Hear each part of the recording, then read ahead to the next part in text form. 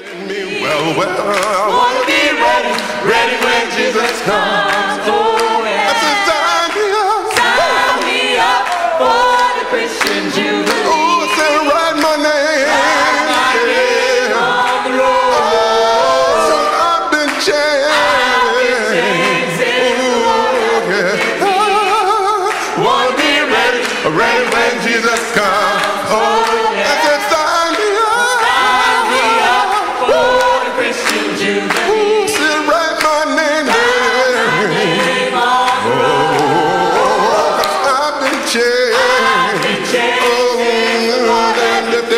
well, wanna be ready, ready when Jesus comes.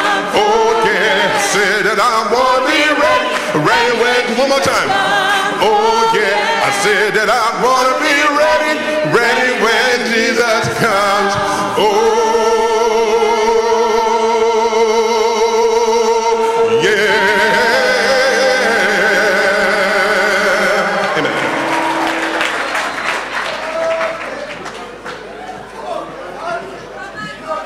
Amen. Well, let's give an incredible round of applause for our brother Raul to preaching about the campus. It's been incredible hearing both the theory and also the practicals. I don't know about you, but I'm ready to go on campus and crank it. And so now what we have is we're going to have a series of short charges, again, relating to campus ministry. We have Sharing Your Faith by Oleg Sirotkin. Bringing Visitors by Sophia Sorokin. Winning Opinion Leaders by Raja Rajan. Oh, wait, sorry, before that, we have Leading Bible Studies by Miriam Chundula. Yeah. Then we have Winning Opinion Leaders by Raja Rajan. Persecution, because we know we're going to get some persecution, amen, but that's not going to discourage us, just like this brother, Chris K. We have one of the new shining stars in the London church, Answering Atheism by Luke Snow. And then finally, our father in the faith, Michael Williamson, speaking about inspirational Bible talks. So buckle up, get your pen and your notebook out, and get ready to hear the Word of God preached. Without further ado, I give you our incredible Russian brother, Oleg Sorokin. Amen. Good evening, guys. Hi, hello from Moscow. Cheers. We brought 8 people from Moscow, so I hope you will know them. And for us, it's a privilege to be here. I want to inspire you guys how to share your faith. Now, let me ask you a question. Do you like to share your faith? About who? About Jesus, right? Jesus told us, it's simple. The same message we had, and with the same message we go, repent and be baptized. Amen? Who's sharing your faith every day? Let's be honest. Let's be honest. Now, we have a problem. We not constantly love it, right? Let me inspire you. First of all, before you will share something, you need to have it. You want to share your money? You need to have it. If you're empty, might be you don't have a lot of faith. And the Bible says, Hebrews 11:6, it's impossible. Please God. So I want to call you, repent today. Amen. Just repent and make decision. Signs this moment. What time is it? 8:20. Amen. Make decisions, share your faith every day. Amen. I will tell you a story. Let's open the Bible, Matthew 26. And the principle is simple. When Jesus, before cross, go to Gethsemane, Bible said he took with him disciples. Why?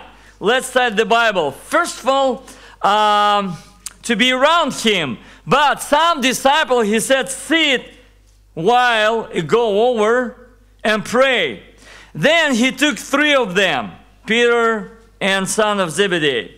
Then he tell them, stay around me. And the secret is 39, going a little farther. He fell with his face on the ground and prayed. Now, I do believe we need to go a little bit farther with our conviction. Because this is a heart of Christianity, sharing our faith. It's all about relationship. Now, if husband shame to share about his wife, might be he don't love his wife. And the same with kids, and the same must be with Lord. So I want to, you will ask yourself, what's going on with me? And then 40 verse, he said, he returned to his disciple and found them sleeping. So I do believe if we don't have a faith and we not multiply this faith, we are sleeping. So I want to wake up you today. Amen? How? Well, first of all, story. Sophia tried to be creative with teens. You know, they said, if government not give us opportunity to be allowed on the street, we will go to the churches, all denominational churches. So they took the best, hot, popular church in Moscow, and they go inside. And for the end of service, they move in and find the girl, girl, sleeping inside of the service, close to the wall, really good. So Anna say, Sophia, let's invite her. So, are you serious? Why she's sleeping, you know what? Well, we need help. Remember Jesus prayed in Gethsemane and wake up everyone. Let's wake up everyone. And they wake up her. What is your name? And she was wake up, Sasha. Do you want to study the Bible? Why are you sleeping? Well, it's so boring here. We brought the hot message, radical message. Do you want to wake up like spiritually? Yeah.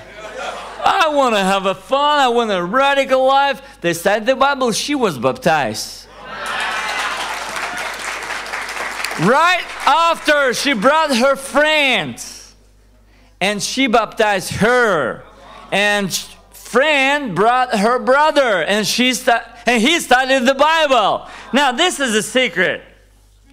You know what? Why Jesus was back to his quiet time 3 times? Do you know why? Nobody knows. But I guess he was not ready. Now, how is your quiet time? If you're going to the quiet time and blame on God and follow back to your job empty, no faith, no joy, maybe you need to be back. And after second time you are empty, maybe you need to be back. And then when Jesus was fulfilled with Holy Spirit, he said, I'm ready. I will go to the cross. How is your quiet time today? One of the practical challenge, we challenge brothers, you know, we have a conversation. He said, I forget when I baptize people. I feel empty. What can I do? I said, pray and fasting. If you're not really fruitful and you don't have a study many months, you dry. You need a water. He said, well, but I try. I share my faith every day. What are you looking for? Open people. What question do you ask? So I give him challenge to find 3 answers. 3 yes. Do you believe in God? Yes. Do you want to study the Bible? Yes. Do you want to be baptized? Yes. It's easy. So, okay. So many people say, maybe. Let's try. I said, don't follow them. Find 3 yes. He did it. Last week we baptized new guy Igor. He said 3 yes. He find it. Now, Romans 1:16. What is the power of God? When you're sharing your faith, right? So for the end of story, remember guys, I like London. The best idea what I find in London in this conference about sharing my faith. 3-1. 1 visitors. Colby challenged me today. He said, this is what we are doing. I give for every one member of my region. Find 1 visitors on study. 1 visitors for Bible talk and 1 study. Who want to study the Bible? And they start to bring many visitors. I will do in Moscow. Pray for us. Thank you so much.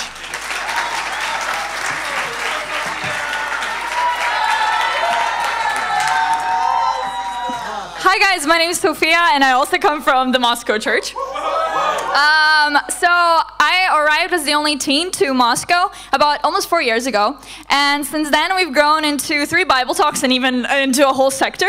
So I think, and actually now we have 5 teen Bible studies, and 4 of them are not Kingdom kids.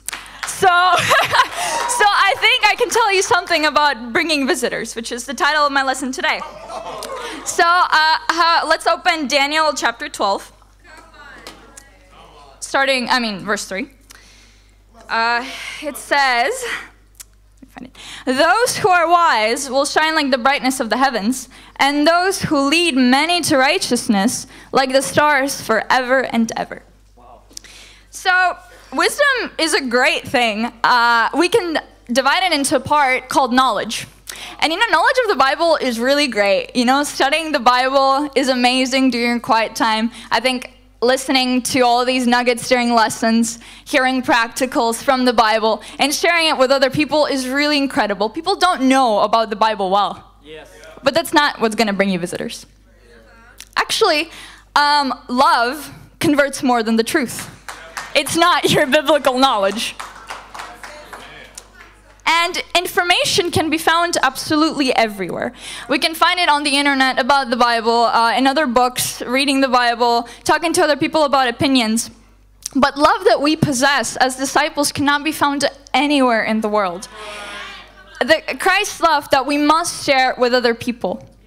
And so I would also like to share a story. It's actually a continuation of what my dad was sharing about the girl named Sasha. So he shared about how we invited her, but I'm going to share about the process of bringing her out to church. So when we came up to her, actually, we didn't say, hey, so do you want to study the Bible? The first thing I did, I said, I like your dress a lot. And she said, oh, that's great. And I said, what's your name? So we started speaking and speaking and speaking, and I found a little bit about her life. And then hey, let's meet up sometime, maybe grab some coffee. And she said, okay. So we did that, and guess what we did? We didn't open a single scripture the whole time. Now why? Why do I say this? Because I was trying to be wise. I was trying to love her. I was talking to her. She was telling me about her life because she's got a lot of problems. People have got a lot of problems out there. Her parents were getting divorced. She had a disease and she was in the hospital for a long time. Her sister has heart problems. Her sister's like 7 years old. She was struggling. And I said, wow, it's really amazing. So let's meet up sometime again. Sure. We do it, and guess what we did that time? We went to a museum. It was fun. It was very fun, and we got to know her a lot better. And then the 4th time we met up, we opened scriptures. Now, why do I say we opened scriptures and didn't study the Bible? Because she had no idea we were studying the Bible with her. I just, in helping her with her life, saying, I care for you, I care for your life. I care about you, and I want to help you. And I opened scriptures, and we went through 3 studies without her realizing she was studying the Bible. The girl I was studying with her, her name's Anna. I studied the Bible with her without her realizing she was studying the Bible. And then the girl, Sasha, of course, she got baptized. It's great. And she brought her friend while she was studying the Bible, who we also met up with, and she didn't know she was studying the Bible with. Again, why? Because love converts more than the truth. We can't go to people and like just push knowledge into them. You know, this is right, this is what I want from you. I want you to go to Christ and it's gonna be great and your life's gonna change. If you don't want it, bye. No, really, it's not what Jesus did. Jesus lived, breathed, ate with his disciples. And that's why we've got to get to know the people we're with. We've got to come up to them and say, hey, tell me about your life. I want to know you. I don't want to just shove knowledge into you. I want us to be friends. And that keeps them in the kingdom later on. It keeps them, you know, it keeps them stronger. It makes them know that they're not just here because, you know, some girl invited me and she's like, just like the other denominations, giving me knowledge. Instead, we're here to love one another. Therefore, I want you to remember that people in the world are starving for love. So therefore, next time when you meet somebody on the street, maybe it's a good idea to come up to them and say, hey, I really like your dress. I think, well, you know, where did you get it? That's really great. You know, it's for girls. I don't know what, guys, you can talk about football. I don't know what guys talk about. Yeah, so truly care for people. And you will be guaranteed to bring out visitors because people trust you. They know you're there for them and they know you're there as their friend, which is what we're all here for. And they will become brothers and sisters because all three of the girls I've ever tried this on, all three of them got baptized, all three of them are faithful, and all three of them are bringing visitors. So just remember that knowledge is not the most important part of wisdom in this particular case. And love converts more than the truth. Thank you.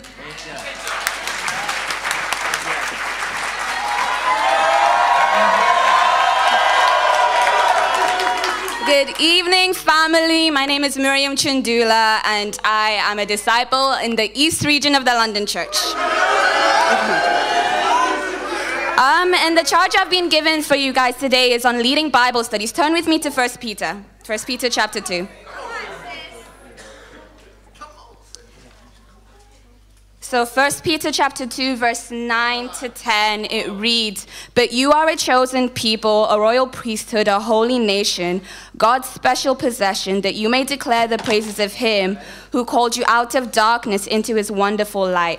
Once you were not a people, but now you are a people of God. Once you had not received mercy, but now you have received mercy." And we know from Matthew 28, verse 18 to 20, that disciples make disciples. So what is leading Bible studies? Leading Bible studies really for me is what is in the scripture here. And the whole point of it is that all the characteristics and all the traits it speaks about in this scripture, you have to hold in order to give them to someone else, in order to impart them to someone else.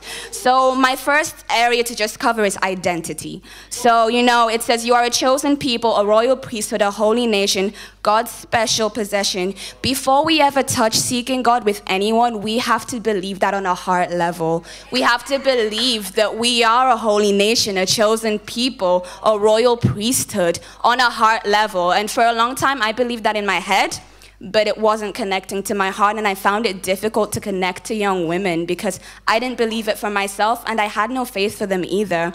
And I really, really want to emphasize that you must go after God and going after your identity and who God has called you to be.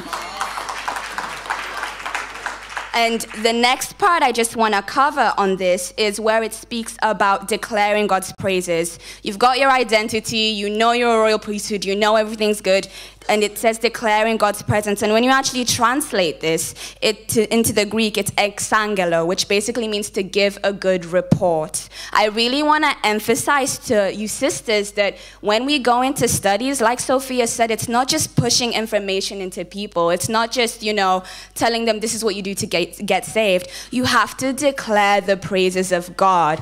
As a person who's leading studies, you have two roles. You declare the praises of God and you call the person studying with you to do the same. So people can leave studies thinking, wow, God is awesome. God is great. No, oh my days, I have another study I need to do. No, you know, I'm not a disciple. You know, all these things, it's great. Sometimes I hear brothers and sisters, we all say things like, I can't wait to get them a discipleship.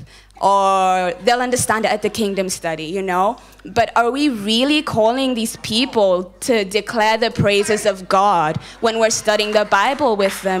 We have to have the heart to do that, because that's the only way we're going to make effective disciples, is when we call them to declare God's praises, and they're not just following, but they're leading in declaring God's praises.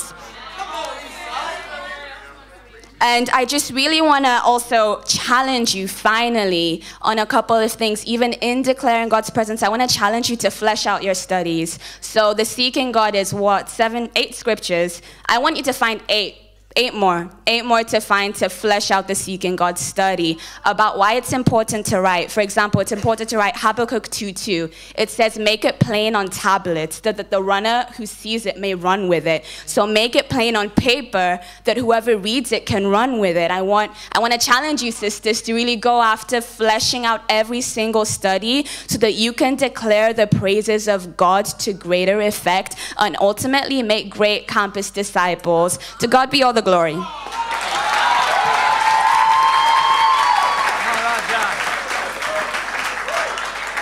Amen. Let's be turning a Bible's book of Acts chapter 24. Acts 24. My title is Winning Opinion Leaders.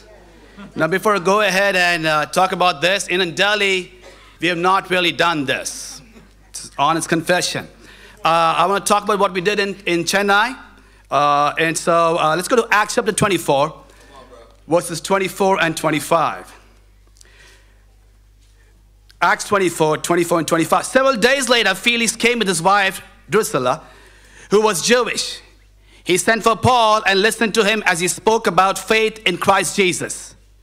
As Paul talked about righteousness, self-control, and the judgment to come, Felix was afraid and said, "That's enough for now.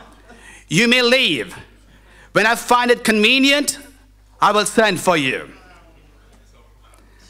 I believe over here, Paul was trying to convert an opinion leader, Felix the governor. When I think about opinion leaders, for me, I think they are people who are either doing the master's or the PhD degrees. Bachelor's guys, campus, but that's the kind of guys you want to go and influence. I have something that's called a shock method. You gotta be a shock when you want to go after these opinion leaders. We have, in Chennai, we had baptized about 5 PhD guys, about 8 masters, 3 double masters, and 5 PhDs. And one of the things I saw was, if you are the top leader, then you are involved with them. They don't like to talk to goldfish. They want to talk to top guys. They want to know who's the top guy, to bring him on, because they want to talk about their opinions. They want to say this, they want to say that. And if you go, "Oh, my leader," they go, no, it's not going to work. Number 2, you got to get personal. You see, Paul over here was very personal. He engaged with this guy and he talked about 3 things: righteousness, self-control, and judgment to come. People do fear God. Yep. You bring it upon them. You go, "Oh, but atheists don't believe in God." No, let me tell you, atheists have a belief. Their belief is not wanting to believe in God. That is a belief in itself. And you bring in God and tell them, you got to engage that guy. That's what you do. You bring him on and engage the person. Also, I think one of the things that I did with people was, and this is, they want to see your commitment. They are watching you. They want to know how committed you are. They want to know your conviction. They want to know your family. They want to know what you believe in. They want to know what you eat. They want to know your bedroom. Is it clean? Do you make your beds? They can't just, "Hey," and then they want to check out your bathrooms. They want to know how clean you are. They have an opinion, and they'll tell you on your face about what they like and they don't like. But that's the kind of people they are. One of the things that's painful for me is I lost one of the guys. We have 4 of them, 4 PhDs, in 3 in Chennai, 1 in Delhi. And his name is Ben. He's my son. He's come to New Delhi, shifted to Punjab, drifted into sin. And, there's not a day that goes by I don't pray for him. I don't think about him. But one of the things of wanting to convert opinion leaders is keeping that pain in your heart and not hardening your heart. When they walk away, that's why you're going to be a shock. And say, once I get you, I'm going to pull you with me to heaven. To God be all the glory. Thank you so much.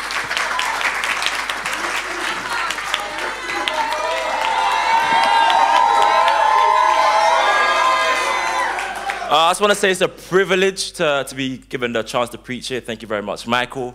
Thank you so much, Kobe, and everyone else who's brought me to this spot. But I've been given the chance to speak about persecution. And today I want to speak to the students here. If you're a bit older, listen as well. But to the students, I'm speaking to you.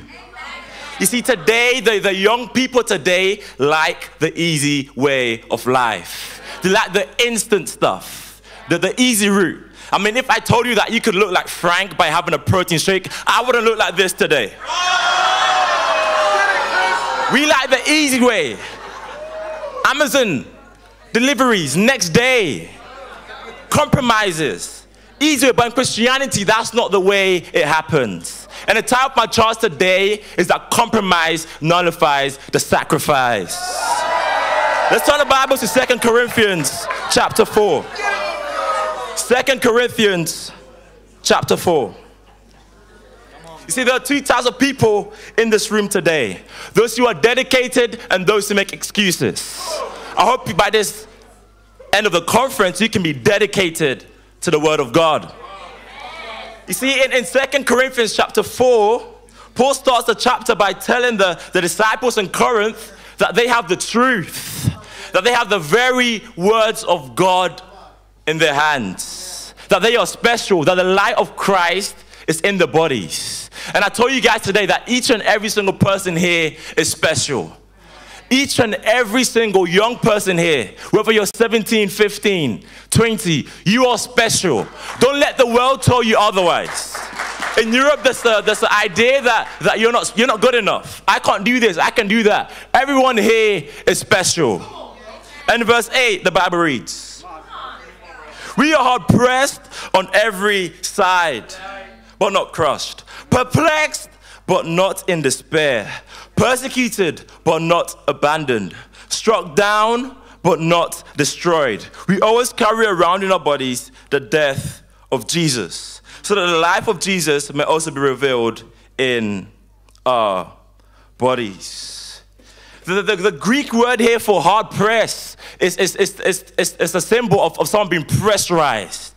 Like someone being caved in. And the Greek word here is the same word used in Matthew chapter 7, verse 14, when Jesus says, hey, the way to heaven is short and narrow. You see, persecution gets us ready for the way to heaven. It says we are persecuted, but we are not crushed. We are not crushed. The Greek word here means that we keep our shape. When you get persecuted, do you keep your shape or do you compromise?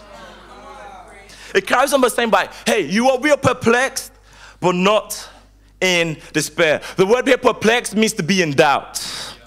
When you're a campus student and you match your life and your doctrine together, your parents, your family members may persecute you. And one day you can be in doubt.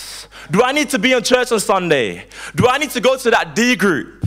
Do I need to go to that birthday party that the disciples are holding? I mean, I just want to do so much work. We just come in doubt about the scriptures. But the Bible says that we may be perplexed, but not in despair. That word means that the resources available for us to overcome. The word of God is available for everyone. Whether you're in doubt, the word of God is there to blow all the doubt away. It says persecuted but not abandoned, struck down but not destroyed. And I was baptized in 2016, April 24th, and my sister was a disciple before I was a disciple, and she was like, Chris, let's study the Bible, and I was like, no. But eventually I found out that my life was boring, and I was like, okay, let me study the Bible. And my dad would literally persecute my sister when I was a non-disciple. He was like, Deborah, get out of the house.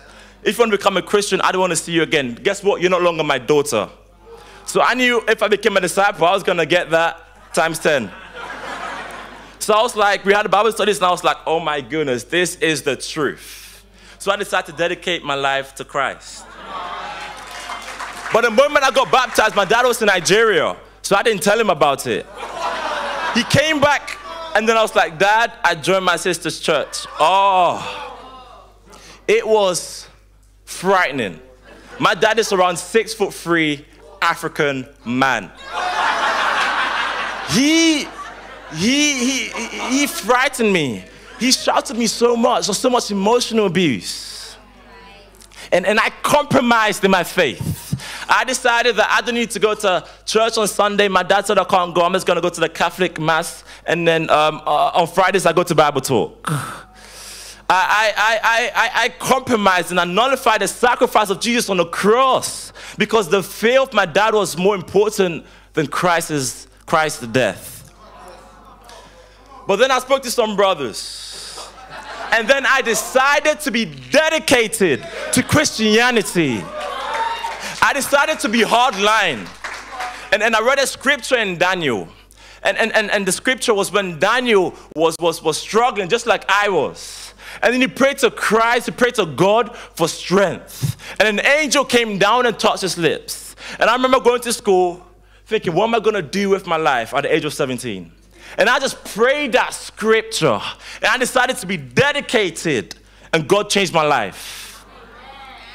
I asked for the strength, and all of a sudden, I felt strong. I was dedicated to the mission. I want to ask you, are you guys going to compromise if persecution comes your way? Are you going to compromise? Because if you want to do even greater things, there'll be even greater persecution. Your parents will come after you. Your friends will come after you. Are you going to compromise? Are you going to compromise? See, persecution gives you conviction. Compromise stunts spiritual growth. Persecution makes us look more like Jesus. Who do you look like today? We need to understand and appreciate the sacrifice that Christ done for us. Persecution exposes our hearts, and a person with deep-rooted faith will be strengthened. And it's just a decision for you young people. You 18, 17, 20-year-olds that live with your parents are your life. If they come against you, are you going to decide to choose Christ over them? I want to challenge you guys. Never give in. Kiara, never compromise. Emmanuel, never give in. Miguel, never compromise. Dylan, never give in. Aji, never compromise. The campus students, never ever give in. And whenever you're going through struggles or hardships in your life, I want you guys to search through your scriptures. Search through the Bible to find a person in the scriptures who went through the same struggles. And imitate their faith and imitate their prayer life. And watch God move the struggles out of the way. To close, compromise nullifies the sacrifice. But if we remain dedicated, we will not regret it. We will evangelize the nations in this generation. And to God be the glory. All right, let's do it. Turn your Bibles to Psalm 9. My name is Luke Snar. I'm from the North region in the London Church. And the title I've been given tonight is Answering Atheism. And I'm sure you want to know the answer. Psalms 9, verse 17 says, "The wicked go down to the realm of the dead, all the nations that forget God." All the nations that forget God. Family, I want to tell you right now that atheists are in hell. They are not damned. They're not going to hell. It's not a matter of the fact that they don't have their salvation right now. They are in hell now.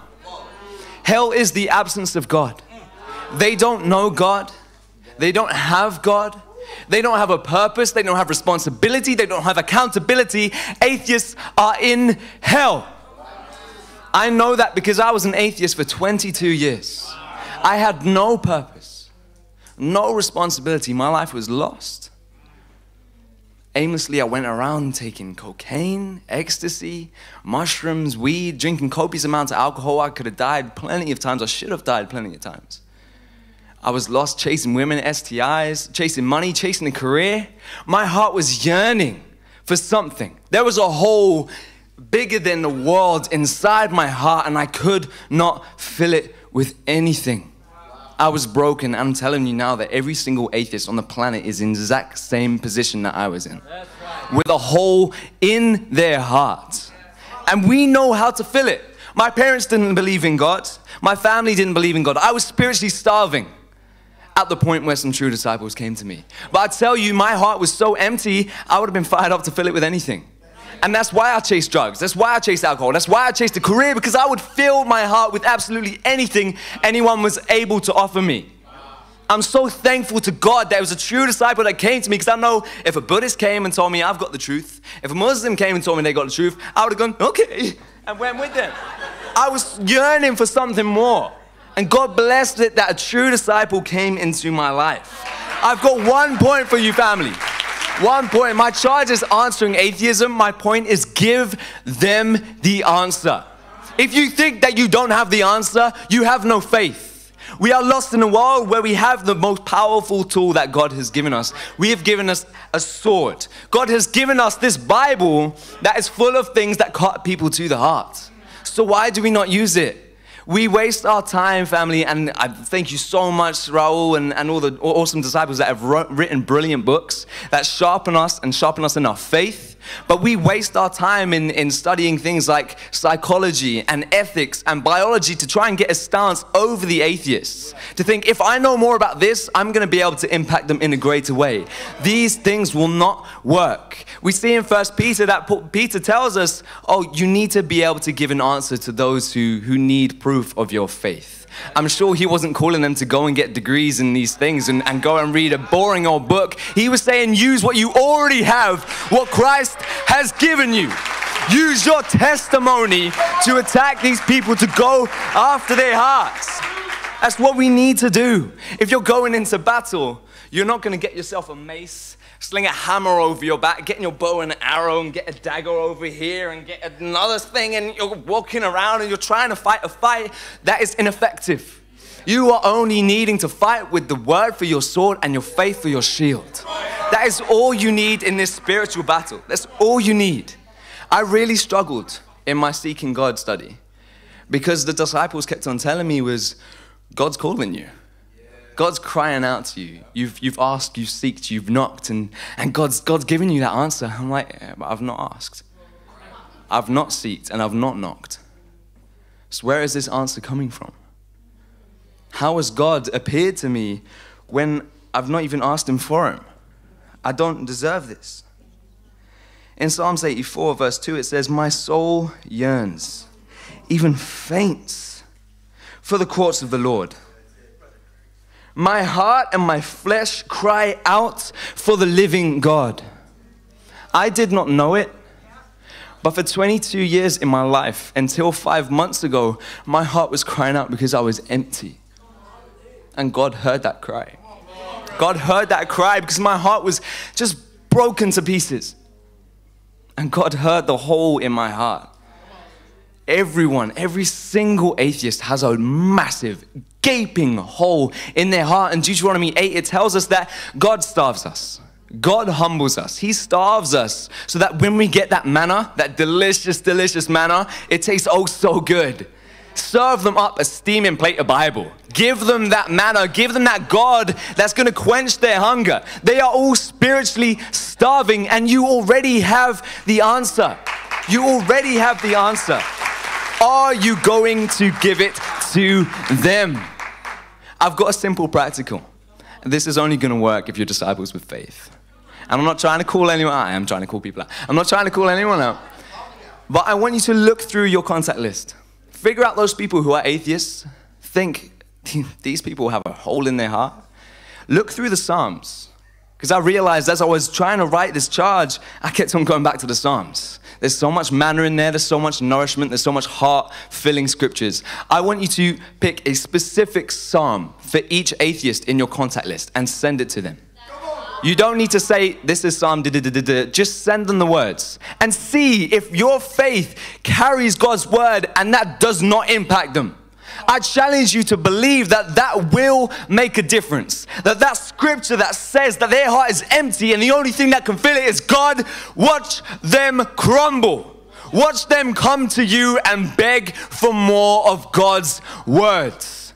Do it, family. I want to leave you with a closing scripture. I don't want to leave you kind of faithless saying that atheists in hell and they got no chance. I'm going to go back to that same scripture I started off with. The wicked go down to the realm of the dead, all the nations that forget God. But God will never forget the needy. The hope of the afflicted will never perish. You have the answer. Please give it to them. Please give it to them. To God be the glory.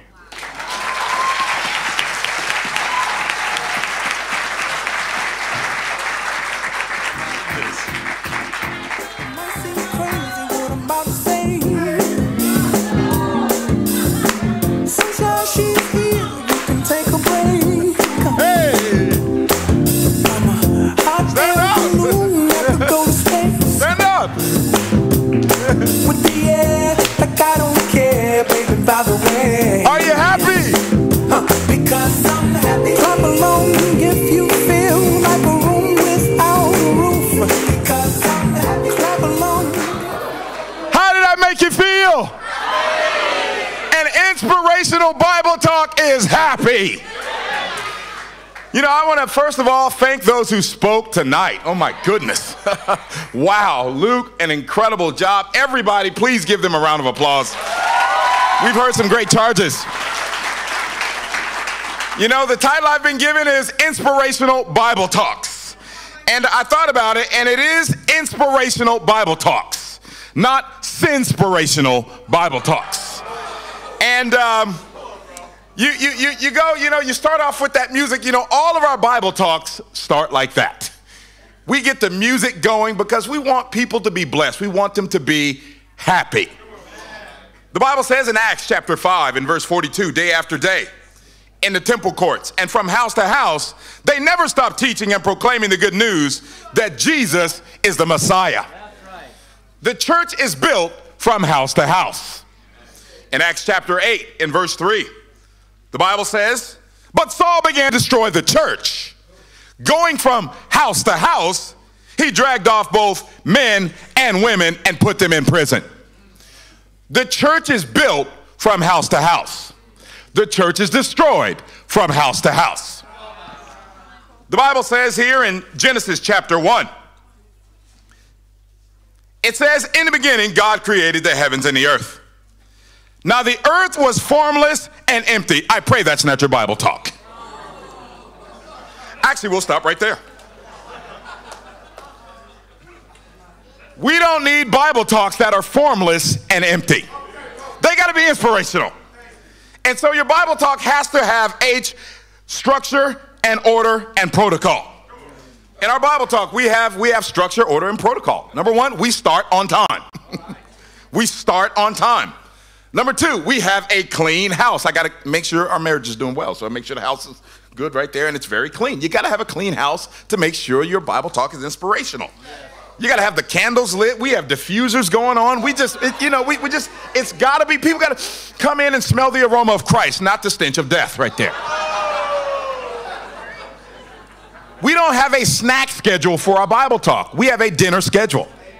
Why? Because your Bible talk, you're spending a long time. People are traveling, stuff like that. You want to have a hearty meal, and we have some awesome food. Some people don't even come for the message. They just come for the fellowship and the food. You got to have structure, order, and protocol. You got to have a social media presence. Yes. You got to have a social media presence if you want an inspirational Bible talk. We have a video that we send. We don't even send people just a card invitation. We send a video invite. A video invite. And it shows the different things that we do, the activities, the fun stuff. You got to have that present. You got to have an awesome Bible talk name. And this is where our Bible talk was in sin. We live in what's called Golders Green. And so for a while we were called the Golders Green Bible Talk. Golders Green. Who wants to go to a Golders Green Bible talk? It's so terrible.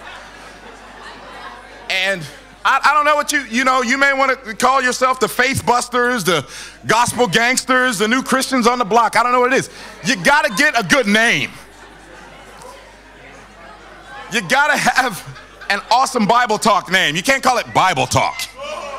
Bible Talk. I mean, non-Christians don't know what you're talking about. Bible Talk. What do you mean? You got to have a good name. Wherever you have, you got to have good lighting. You got to have good lighting right there. Every Bible talk has to have a group sniper if you want an inspirational Bible talk. A sniper is the person that takes on the person that takes on you. And you always get that person to come to your Bible talk and they ask the question that's super controversial and put you in a position, you got to argue with them. All the disciples are wondering what you say. Well, you train your Bible talk to have a sniper, somebody, and I always like to have a sister. Hard to have a bad attitude at a sister. A sister, I can answer that question. Right here, the Bible says, right there, here, you have to be baptized. That actually wasn't the topic of the speech tonight. If we could actually keep it on the topic, that would be great. And I go, wow, she just spoke right there. There's the answer. You got to have a sniper so you can keep it inspirational. It's not the time for you to go into a Bible study. You got to have a sniper. You got to have inspirational group activities. Number 2, you got to have awesome topics and titles. Awesome topics and titles. I think long and hard how to have great topics, great titles to keep everybody engaged. I did one Bible talk called Trump. Trump. Oh, yeah, exactly. Everybody's like, oh, where's he going with this one or here? And it was an acronym, just like Raul says, I love these little acronyms, stuff like that. The reality you must pray. And that pulls in those here because they're all mad at Trump and everything. And I just say, you need to pray and all that stuff. But I use that as an opportunity to preach the word of God right there, okay? Another one, the God in your pocket. That's another Bible talk we've done. The God that's in your pocket. And of course, what is the God in your pocket? No, it's a cell phone. But I use that one too, money. That's a good one. We did a Bible talk called STDs. STDs, spiritually transmitted diseases. We did a Bible talk called Gracism. Gracism. With all the racism, we need God's grace. We did a Bible talk called Homosexuality. To be or not to be? That is the question. We did a Bible talk called I don't have enough faith to be an atheist. Because the atheists say, hey, well, you believe in the beginning there's a God. I go, well, you're just as religious as I am. The difference is that you're dishonest about it. I say in the beginning, God created the heavens and earth. You say in the beginning, nothing created everything. It takes more faith to believe that than to believe in the beginning, God created everything. You're just as religious as me. You're just not honest about it. And I don't have enough faith to be an atheist. That was a Bible talk. We had people come out to it. We did one called God and Science Are Homies. We did one called Taking a Selfie Through the Eyes of God. I mean, we just come with these great, try to get some titles to get people going to really engage with the Word of God. Are you with me here?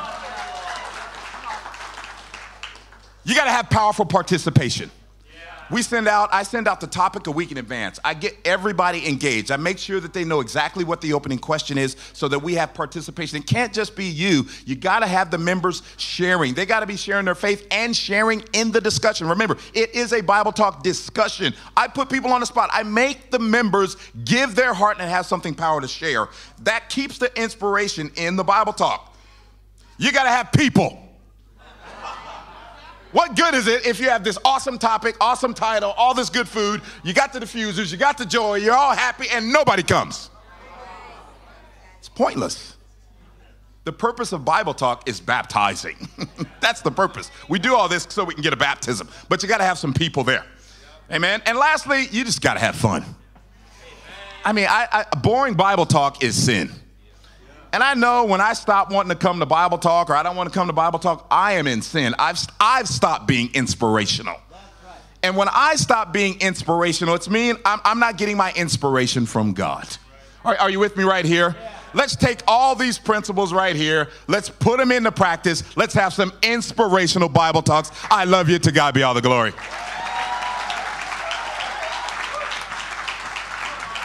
Let's give an amazing round of applause for these incredible speakers. That's right, you can stand up for them. Let's go, people, let's go. They preached their hearts out for this.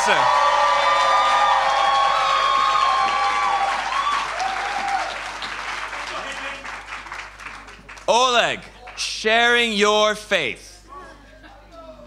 He said, he talks, this hit me as a husband, because he says, husbands, they love their wives, and I love my wife. And I talk about her all the time. And when I think about sharing my faith, is that I don't want to be thinking more about my wife and talking more about my wife than I am about my God. Is that, this is the thing, is that we love to talk about what we love. And if we don't love to talk about God, that shows there's a problem with our relationship with God. And I think that for us to share our faith, we need to just fall more in love with God. And the more in love we fall in God, the more we're going to be able to do it. Sophia, bringing visitors. She was talking about love converts more than the truth. Is that this hits me because I'm on Imperial where it's all science, technology, facts. And the people come to me, they want to talk about these types of things. But the truth is that the first 2 months on the campus haven't been that effective. And when I say haven't, they really haven't been effective. We haven't really been able to move people's hearts because we've been back and forth battling about the truth. And as she said, love converts more than the truth. And I think she has a very powerful example that I want to call everyone here tonight. We got to follow her example. We got to learn from the young leaders that are raising up, and we need to love people into the kingdom.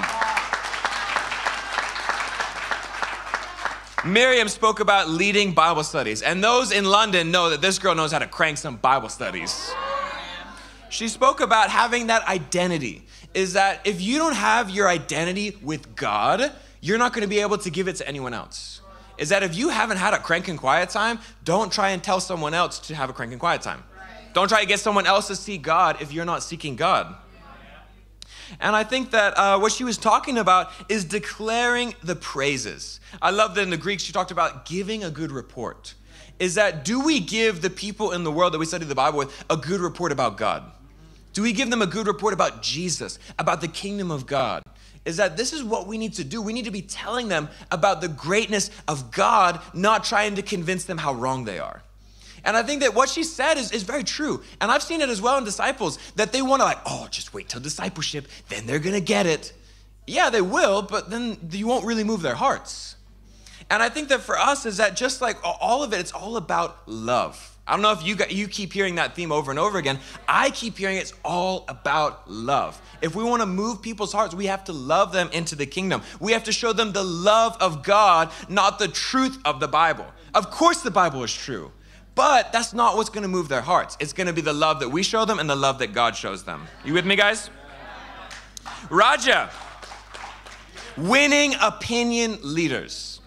And amen, bro, you're going to get some great opinion leaders in Delhi. It's amazing to see the opinion leaders that he's come out of Chennai. And I've met them. And these guys crank.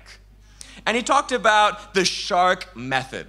Is that top guys want to be with the top guys. And this is really convicting for me and the other region leaders. Is that, hey, we can't delegate those tough people. We can't offload them onto someone else. We got to latch onto them. And I think that thinking of the masters and the PhD people is that Tomiwa was a master's student.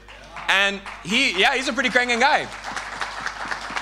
And it took Michael Williamson, the top guy, to get in there. Sink his teeth in, no, you are gonna come to heaven with me. You're not going anywhere. I'm not gonna let you go until you become a disciple. And that's what it takes, is that it takes hard work to win these opinion leaders, but if we really, really go after it, we'll be able to. Chris, speaking about persecution. Again, is that to me this speaks so much more powerfully because I know his story. Is that I was in the East region when this guy was going through hell. That his dad was threatening him. His dad was intimidating him. His dad was constantly harassing him, constantly on him, constantly persecuting him. And we've all had moments of weakness. And I really appreciate him sharing vulnerably about his weaknesses. But now he can preach from strength. He has an incredible example about standing firm in persecution. And we know that everyone that wants to live a godly life will be persecuted. And I think I want to inspire you guys is that whether you're in persecution right now, whether you've been in persecution in the past, whether you will be persecuted in the future, stand firm. Your brothers and sisters all over the world are experiencing the same trials. And I think I'm so proud of him. What he speaks about, that persecution is that compression. And just seeing that Jesus said the road is narrow, the road is compressed. So persecution compresses us to keep us on that narrow road, to help us get to heaven. If that's what it takes for me to get to heaven, give me some more persecution. Amen? Anyone else want some of that? Because I want to make it to heaven no matter what it takes. Luke, answering atheism. Is that, if you're like me, atheists are intimidating. Is that I would, if I met someone on the street that was a Sikh or a Muslim or a Buddhist or anything, I'd be, oh, great, awesome. But an atheist, they're challenging. They challenge our faith. And I think that what he said to us, we need to have faith. We need to have faith for the atheists. And he shared about Psalms. And he said that atheists are in hell today, right here, right now. How many atheists are out destroying their lives across London on a Friday night? They're trying to drown out their pain. They're trying to forget their problems. Is that I saw this advertisement for alcohol, and it said, alcohol doesn't give you the answer, but it makes you forget the question. See, this is what sin does. And atheists, they want to forget so badly, they'll run and do whatever it takes. And guess who's converting atheists? Muslims. Guess who's converting atheists? Buddhists. And he said it. He's like, man, I was just so desperate. I would have gone with anyone. Thank God I met true disciples that could give me the truth.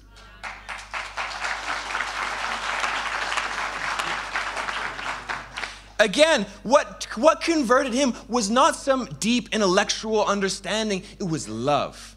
It was the love of God. It was the hope that comes from the Word of God. Looking at the Psalms, that nourishing spiritual manna. And I loved his challenge.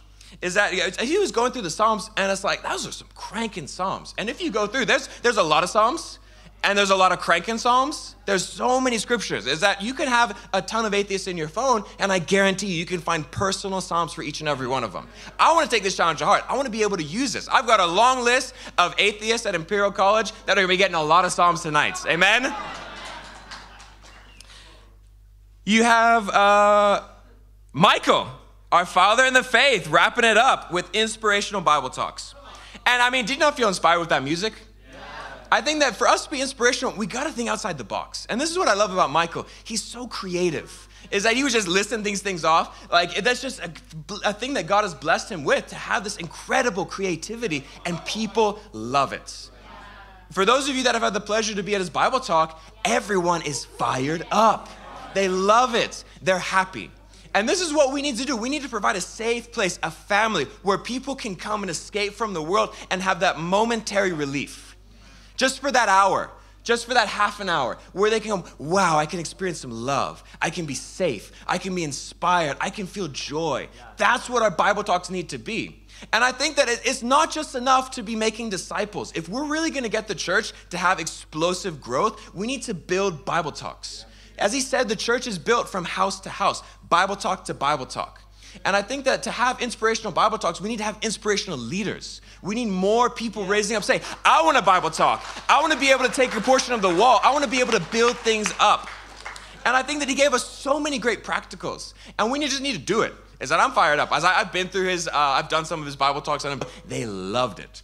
And so, learn from him, talk to him afterwards, be able to ask, okay, give me some more of these things, give me tips, give me practicals, because he has got them for days. And so, that's it for tonight, guys.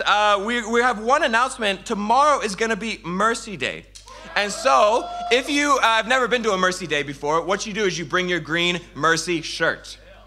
And what we have tomorrow is that we have the new Mercy shirts. Now, I haven't seen them, but I heard they crank.